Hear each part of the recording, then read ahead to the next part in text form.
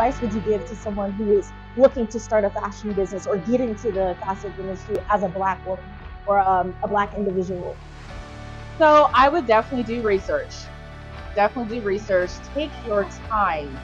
You know, everyone, all these influencers and all these fashion designers that have been in the business for decades are telling you, post every day, post every so often a week. Do according to your pace, because then you're going to burn out. If you want to learn how to sew, there are so many YouTube videos. You don't have to shell out a whole lot of money to go to school. I mean, I didn't go to school for fashion design. I went to school for business. So I have 2 business degrees under my belt, which helps. However, you don't have to go to school to do this. You know, if it's in you, it's a passion of yours.